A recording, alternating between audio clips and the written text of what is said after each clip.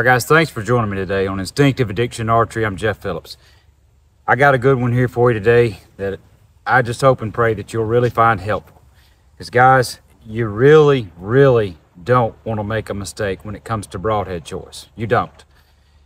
All the practice in the world, you can shoot all summer. You can work on your process. You can get your shot down. You can have everything right. Your air is tuned. Man, you can have everything together. Then you can go to the woods and have absolute failure. How? Your broadhead. That's right. Guys, I'm here to tell you, all broadheads are not created equal. No, they are not. My job is to help you make a wise choice on a broadhead for deer hunting. Okay, now we're talking deer hunting here. And the only reason I bring you this video is because I am non-stop testing, trying, doing everything I can to figure out what really increases your chances of success. Mine and yours, okay? Face it, guys, we're not hunting with compounds. We're not hunting with crossbows. We're hunting with recurves and longbows. Shooting generally always under 200 feet per second, right? Okay, so where do you come up with a combination that's going to give you the very optimum chance to put a deer down, okay, and recover it? Now, guys, the truth of it is any broadhead will kill a deer. It's a fact. Any broadhead on the planet. You can go to Walmart and buy a pack of $15 broadheads and kill deer. Absolutely you can. If you double lung them or a heart shot, they're dead. You're going to kill a deer. You can kill a deer with a field point, okay? It will kill them, all right? Now, whether you'll find them or not, it's a different story, but it'll kill them, okay? So, what is most important, especially, let's say, in the evening? Say you go in, you climb, you hunt in the evening, and the last 10, 15 minutes of shooting lights there, the shot presents itself. You get your nerves together, you make the shot, okay? Then comes time to blood trail. Guess what? No blood. Even with what appears to be a really good shot, you have no blood. How are you going to find a deer with no blood trail?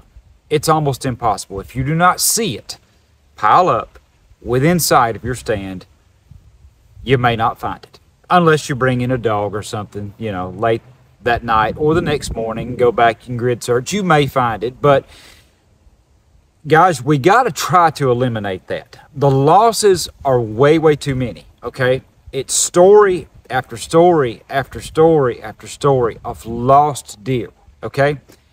And I'm bringing you this because I want to show you some of the testing that I've done, kind of what I have found out to happen with various scenarios and what the truth is about traditional equipment, okay? We're not talking compounds. We're talking traditional. All right, so I'm going to start, guys. I'm going to start with a scenario, okay? And I'll give you a perfect example. We talk about penetration all the time. Build these heavy FOC arrows, arrows over 500 grains that will give you the most penetration possible, right? That's right. Sharpest, razor sharp, shave the hair off your arms broadheads. I mean, just crazy sharp. It's what it takes, guys. You got to have that edge. If you want blood on the ground, you got to have a sharp head. Now, I'm going to start with the scenario just like this single bevel, okay? This happens to be an Omega, and it is a single bevel that has a 1 1/16 inch cut, right? Sounds good, except for one thing: minimal blood trail. Very minimal blood trail. Kills quick, has great penetration, astounding penetration. But guess what? It just doesn't cause a massive, nasty blood trail. No, it does not, okay? So, where's the trade-off? I mean, there's got to be one, guys. Do you go for penetration or do you go for blood? I'm going for blood. I'm going for blood. You know why? because without the blood trail, I can't find my deer, period. It doesn't matter what. I can't find it. Generally, unless I bring in a dog or a drone or something, I can't find a deer without a blood trail, usually if I don't see it fall. So, where I'm going with this, guys, is I want you guys to make reasonable decisions on your broadheads. Now, I shared in a previous video a scenario that happened with me with one of these exact heads right here. That is a grizzly. That's a 200 grain grizzly single bevel head. Same cutting diameter as this Omega. It's just longer, but it puts the same exact cut on. Will it kill deer? Absolutely it'll kill deer. And I had this thing razor sharp. And I'm talking sharp, hair splitting sharp. But I got a complete pass through. Right behind the shoulder, complete pass through on a doe. She runs 150 yards before I find that deer the next morning with literally no blood. 1 or 2 drops. That's all I even got. Almost not even a blood trail. Did it kill her? Absolutely it killed her. She was dead. She was dead within minutes of the shot. But did that help me find that deer? No, it did not. Okay. So when that happened, I shied away a little bit from that type of head, just because of that, because it was just discouraging because I didn't get a lot of blood trail, but it did kill it. Now, you take this same design and you verse this against, say, a Magnus Stinger. It'll do the same thing, unless it's a buzz cut. If you run a buzz cut with serrated edges on it, much more blood. Bleeders, much more blood. It's a fact. This is like stabbing a deer with a knife. It just is. I mean, there's not a massive hole to bleed out. It's not. Okay? Will it kill deer again? Absolutely. Will it kill them quick? Absolutely. But will you have good blood? Probably not. All right. So, guys, on to some different stuff. You think, what then do I need to go with? I mean, I'm not promoting any one broadhead over another because there's so many great ones out there. I get broadheads sent to me all the time to test and to try and you know, figure out what I like, what I don't like, what works, what doesn't work, and I put my honest thoughts into these things, and I really truly do try to test them. I do. Live game testing is the best there is. Well, let me show you one. I'll show you the first one up, and then we're going to proceed to something else. But I'm going to show you something that might be the best choice you'll ever make. If, number one, you're a guy that does not like to spend time sharpening a broadhead. If you don't like to sit down and just sharpen and sharpen and sharpen, you know, if that's not you, you want to open a pack and have a hair-splitting broadhead that cuts a massive wound channel, I'm going to show you one, guys. I'm going to show you one that was sent to me. There it is. Tooth of the Arrow. XL. Tooth of the Arrow. Solid tool grade steel, machined out of one bar of steel. 4-inch total cut. You see that? 4-inch total cut. You say, well, my God, what do these things look like? Well, I'm going to show you. There they are, guys. There they are. Is that wicked or what? That is one wicked little head. And when I tell you they're sharp out of the pack, you don't touch them. They send a plastic little tool to take them on and off, because you don't go touching these. You will get cut. They're that kind of sharp. Tooth of the Arrow, XLs. These things right here, guys, I got these sent in 150 grain. So I had these little Black Eagle Instincts, little fast, super fast little arrows and a 500 spine. I had these bare shaft tuned for 150 grain heads, right? So that's what I put them on. I have not shot a deer with them yet, but I'm planning on it, okay? They're fast as lightning and they shoot just like field tips. These do not steer, they shoot like field tips. But they're a choice, okay? So, 150 grain, this thing has 4 inches of total cut. It's unbelievable. Silent flight, because these are solids. They are solids. They don't have vents to make any noise. So this is a choice. If you say, well, Jeff, what can I go with? It's going to cut a big hole. Well, Tooth of the Arrow touts that these things cut square holes that cannot close up, that it actually cuts a square hole. And I believe it, because a 4-blade is going to cut a massive wound channel.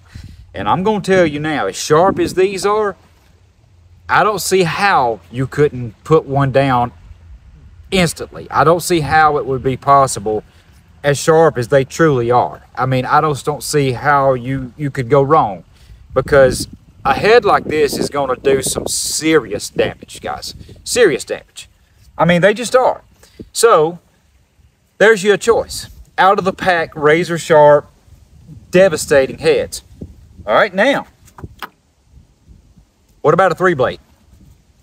Well, you can't go wrong with a 3-blade like a VPA. That's a VPA right there, 200 grain, 3-blade head. I've killed lots of deer with these heads. And buddy, they leave some blood. I mean, they leave a hole. These heads are just awesome. But you got to work to sharpen them. You got to put the time in to get them sharp. Tool grade steel, you got to work them. But will they put down a deer and leave plenty of blood on the ground? Absolutely they will. You better believe they will. So to me, that's still a far better choice. Here you have two kinds of heads that, to me, for blood trails, are far superior to the knife style. Okay? They are. Now, what I want to get at with these heads before I move on, I want to look at this mechanical advantage, okay, that a single bevel gives you. Okay? Mechanical advantage single bevel heads are designed to split bone. How? Because when the arrow is rotating, these are left wing feathers, therefore it's rotating left, going through the air right there. It's rotating. When it enters bone, it is designed, because this is the flat side, this is the beveled side, it is designed to split a bone open and drive through and get into the vitals, right? That's what they're designed for with the Tonto head. That's why they make these things, guys. They do. Blood trails are not really the deal with them. I mean, yes, they will leave a good blood trail if you put it through the boiler, get some heart, get a low exit. A low exit is going to spill a blood trail. I don't care what you shoot one with. But let's say you don't get a low exit. Let's say you're mid-body. Let's just say it comes out mid-body. Are you going to get a massive blood trail on the ground with a deer running? No, you're not. But will it split bone? Yes, it will. Here's the question. Will it do it with a recurve or a longbow? Good question, huh? Very good question, guys. I'm going to give you a scenario that happened 2 days ago to me. I shot a doe. I'm going to show you exactly what happened. 48-pound recurve, shooting on my chronograph with these arrows at 187 feet per second. Running a 530 grain arrow. Shot a doe. This is what I got, guys. It's what I got. I hit the back of the front shoulder, right at the rear of the shoulder, slightly quartering away. The arrow obviously hit the offside shoulder and stopped when it hit the offside shoulder. That's what I got. Nothing crazy. But you know what? I really expected a whole lot more, because in theory, I'm thinking, well, this single bevel razor sharp head's going to blast through a deer like hot butter. Well, no, it did not. It did not. This deer turns, runs right under my tree and snaps this arrow off. See the blood still on it, guys? There's blood still on the white shaft there. This is a bare bow arrow. She broke this arrow off. Okay, and that much there was left in her. Of course it killed her. Did I have any blood? Near zero. Near zero. I literally found 2 drops of blood. Pretty much it. And I mean, I saw right where this deer ran, right under my tree. There was a hole that she ran through, headed out the woods. I mean, I watched her and I followed it. And I'm like, where is the blood? This deer is dead over here. Where is the blood? Where? I'm not about that, guys. I am not about that. I'm about something that's going to put them down fast and is going to make them bleed. Okay? That's just me personally. So, I have one more option, and then another one behind that I'm going to show you guys that you might find to be very interested in. And there again, I'm just trying to help you decide what head, what type of head, not brand, but what type to even go with. Okay, number 3. Actually, 1, 2, 3, 4. This is number 4. That is an Exodus 3-blade. That is an Exodus 125 grain head. And I would say that this Exodus probably has the sharpest blades of anything I've ever seen in my life. Probably so. And they're very tough blades. These are German steel. And when I say razor sharp, it's just crazy. Crazy how sharp these things are. And they fly like a field tip. And they are very tough heads, okay? Now, compound-oriented heads, yes. But are they a good option for traditional? Absolutely. Why? Because they don't plane, fly like a field tip, put some weighted insert behind them, build up your FOC, and you're going to cut a hole that's just not going to quit bleeding. You're going to just zip through something with a head that sharp and no bigger than that diameter is. And I don't know if it's quite as big as the XL. I don't think it is. But I'm going to say this one still has a lot of cutting surface. It does. It's got a lot. I would be very confident shooting a deer with something like that, guys. I would. Okay, so those are your out of the pack. Don't have to sharpen. Killer broadheads, right? When all else fails, and you say, Jeff, well, what are you shooting now? What out of all these broadheads, what is your go-to? Well, I can tell you, that's a no-brainer, guys. That's a no-brainer. I ain't playing. There it is. That's her. You want to put a deer down, and I mean put them down. A razor sharp, and buddy, I can get these things super sharp.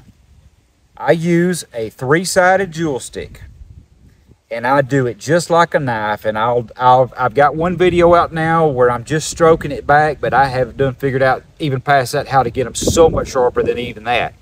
And that is strictly by doing a circular motion, just like you do an Omega broadhead on sandpaper. The circular motion is what makes them shaving sharp. You can do that on a jewel stick the same exact way, just holding the angle and just, I mean, literally just a couple of minutes, and you can have these things scary sharp. But guys, here's the deal. Since I didn't get a pass-through, since it didn't go all the way through the deer anyway, and left a little hole with no blood, what would have happened if I had made that same shot, and got all the way into that offside shoulder with a cut like this? What would have happened? There would have been blood like carpet. It would have been red carpet all the way. Because everything I've ever shot with a Simmons head has been nasty. Nasty. And they fly just like a field tip. I love them. I love these heads. So that's what I'm shooting in my quiver, guys. I got them in there and I am not changing them, okay? We've got tons of options. Tons and tons and tons of options. We do. On broadheads. But when it comes to putting something down, and I mean putting them down, what counts is how fast you can put it down and how much blood you get. Because face it, if you're out there in the middle of the woods, especially if you're on public land, sometimes miles in, out there with flashlights, you're way away from the truck and you're on a blood trail at night in the black dark. How are you possibly going to find your deer if you don't have good blood? How? You're probably not, okay? So, that's why I'm shooting the Simmons heads, okay? Now, all the other heads are good, and guys are posting kills with everything that I just mentioned. every head on this list and many more. Kill, kill, kill, kill, good looking holes, good blood trails, good everything. I am not saying that, guys. I'm not. Just like these grizzly heads. You can read article after article about these fabulous blood trails time after time if you want to. But I'm telling you, for me, no, sir. No, sir. They have let me down big time on what should have been. And there again, how much you cut is how much a deer bleeds, right? How many arteries you cut tells how much bleeding that deer's going to do. The shape of a Simmons, the shape of it, that concave cut, when that thing goes in a deer and does what it does, it just absolutely devastates it, okay? It does. That's what I killed my buck with last year, my biggest trad kill ever. And 40 yards, he's flipped upside down. He's done, toast, done, in a hole you can stick your fist in, okay? It was gory, completely gory, all right? So, that's why I'm shooting them, guys. I'm not trying to just put a little tiny hole in something and follow pin drops. I'm not trying to do all that. I'm shooting a slow bow with not a whole lot of power, and I've got to do some damage. I mean, some damage when I shoot one. I've got to. It's the only hope I've got, okay? So, I'm going to get why I like a quiet broadhead, and it has to be structurally just absolutely strong. A strong head, but it's got to be sharp, guys. So it all goes back to the thing of what does it take to put a deer down? Razor sharp is number one. Razor sharp broadhead is number one. It is. Razor sharp, well tuned, a stiff enough spine that when you hit the deer, okay guys, when you hit, that your arrow is not sitting here doing this number, okay, losing all of the momentum, all of the kinetic energy leaving. In other words, as soon as it hits, as soon as it makes contact, guess what? A weak arrow is going to sit here and just flop, and it's going to try to drive in. It's going to be doing this number right here, trying to go into the animal. You don't want that. You got to spine your arrow stiff enough that they're going to fly the head straight and true, but not too stiff. Why do you not want to go too stiff on your arrow tube? Because 99% of the time, you short draw the bow when you're in a hunting situation. If you're ever going to short draw a bow, it's going to be when you're in the heat of the moment hunting. You're going to find yourself, no matter what, you're going to find yourself short drawing. Instead of really getting in, you're going to short draw and shoot. Guess what? That's going to stiffen up your spine a lot. So when you're tuning an arrow, tune it slightly weak. And I mean slightly on a bare shaft. And when I say slightly, I'm talking maybe this much tail left at the most. But you don't want it stiff. You don't, because if you short draw, then it's really going to be stiff. And if you think about it, guys, when it leaves that bow, it's not going to be able to recover. It's not. Okay? So, let's just say you get your arrow tune right. You get all that stuff hooked up. You get everything good. You got to pick a broadhead that's going to put a deer down and put it down quick. I don't know what else to tell you guys. I don't. These companies make so good of heads, just like this Omega. VPA is a top-notch company. Top-notch company. And these heads flat out are killing deer. There's guys got pictures everywhere of deer down with these. And even me, I've got one. I killed one, no problem. But I felt like I should have had a little bit more blood. And maybe it's because I didn't get a low exit through the heart, whatever. Okay. Benefit of the doubt. I don't have any don'ts about this head at all, because it is a penetrator. It's a penetrator, flat out. But they're terribly expensive too. I mean, they're not cheap. Most guys are not wanting to spend, you know, $35 plus on or more on per head, per broadhead, not a pack, but per head. Most guys are not. So everybody I talk to, they're a little bit more budget minded. They're like, okay, man, what can I buy for under 50 bucks, you know, where I can go hunt? Well, tooth of the air. There you go. Exodus. VPA, 3 blades. Get you a 3 blade. Devastate some deer. I mean, a deer doesn't have a chance when you shoot it with something like that, when it's sharp. I mean, they don't. You're gonna have good blood. Just no doubt about it, and good penetration. I mean, these heads really do penetrate well. They do. Opposed to that style. There's just so much more. Think about it, guys. So much more. So much more cutting surface. Cutting surface. That's where it's at. So, with all that being said, that's where we're at, guys. I recommend, if you're an out-of-the-pack guy, get you something razor sharp. Get you a 3 or 4 blade that's sharp as all get out of the pack, and go hunt. Make a good shot. Put it where it counts. Okay? If you don't mind a little bit of sharpening, get you a shark. I mean, you just can't go wrong. I mean, guys, honestly, you just cannot go wrong with salmon sharks if you want to kill critters. I mean, it's just a fact. It is, okay? Because, excuse me, I don't know that a traditional bow has enough speed and momentum to actually split bone.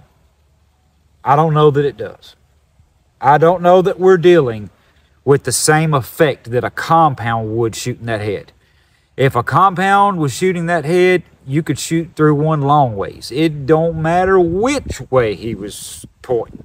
You could take him out. Okay? End of story. But with a recurve, I'm just not completely sold on a trad bow having the kind of speed and momentum to just go to splitting bones. And I understand the Ashby reports. I do. I believe in them. I am a believer. I'm a supporter. But also extremely close range and extremely high poundage bows. I don't shoot 70-pound bows. I shoot 40 and 45. 27-inch draw stuff. I'm not shooting 60 and 70-pound trad bows with 750, 800 grain arrows. I'm not doing it. I'm shooting 500 grain arrows with 45-pound bows or less, typically. And I even shot this 530 at a 48-pound bow, and I still didn't get through it. It still stopped on the offside shoulder. It just did. Okay, which is expected. It is. It truly is. But guys, I'm just saying, if you think you're going to just blow through just because you put a single bevel head on, that you're going to blast through everything you shoot, even with a 500 or 600 grain arrow out of a recurve or longbow, I think you're going to be disappointed. I think you're in for some disappointment with that. But will you get good penetration? Absolutely, you're going to. Absolutely. It will get good penetration. But there's limits. There's limits to everything traditional, guys. You better just make a good shot. You better put it behind that shoulder. You better get in a little bit of a softer area there where you can get some penetration and get in the boiler. That's all it boils down to. So, guys, thank you for joining me today on Instinctive Addiction Archery. I'm Jeff Phillips. Love you guys. Thank you so much for watching. If you hadn't subscribed, hit that button. I appreciate it more than you know. I love bringing you this stuff, guys, and I'm actually going back to the woods this evening. Going to try my best to put one of these Simmons heads through here and do a deer. And that's what it's all about. That's what it's all about. Late October, it's great bow hunting, guys. Love it, love it, love it. So thank you again. Pray that everything we do bring honor and glory to the good Lord above that gives us all things to enjoy, including tinkering with broadheads. Thank you, guys. Till next time. Goodbye.